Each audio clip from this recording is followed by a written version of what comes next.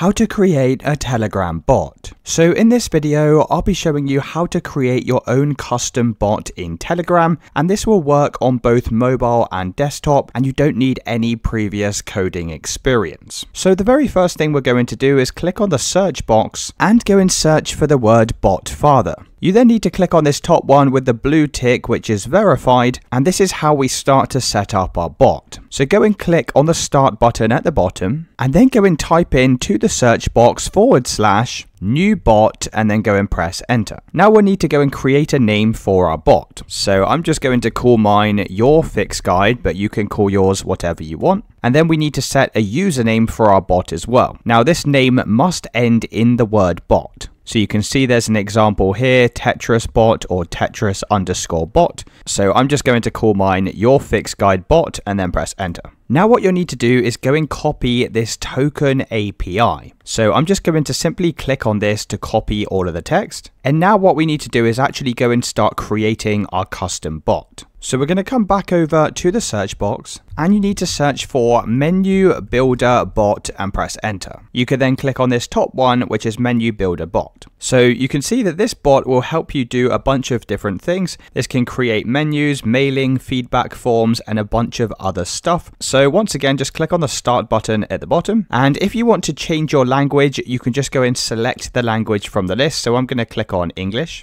and then go and press manage bots. You can then press add menu bot, and then go and paste in the API key that we copied previously and press enter. And just like that, it's going to create this bot. Now from here, go and click on your bot's username. So mine's Your Fix Guide bot over here, and then go and click on start. So this is where we can go and set up the menu for our bot. So I'm going to click on admin in the bottom navigation, scroll all the way down and click on message for start. You can then go and set up an automated message for your bot. So I'm just going to type in, hi, I am Your Fix Guide bot, and then go and press enter. You can then press save message. Now scroll down and click on exit admin and click on buttons editor. You can then click on add button and then go and enter a name for this button. So I'm just going to call mine menu and press enter. Now to go and edit this button, we can simply click on it from the list. You can then click on posts editor and click on add message. So now you can go and upload whatever you want to this button. So when someone clicks it, it will send them that particular thing. So I'm going to upload an image like so, and then press send. You can then go and press stop editor. So now what's going to happen is when we click on this menu button, it's going to automatically send that photo that we just uploaded. And you can basically upload anything here. So you can upload videos or sound files. It's entirely up to you. And let's say you wanted to go and add a question to this button as well. Well, you can click on buttons editor, select your button from the list and click on post editor. Now click on menu again and select add question. So let's go and select single answer question, and now go and type in your question. So I could write in, which type of image do you like? And then go and press send. You can then click on stop editor and you can then press cancel. So I'll show you what this looks like. So when someone clicks your button, you can see it will ask them the question, which type of image do you like? And let's say they type in number 1. You can see that this response is now being recorded.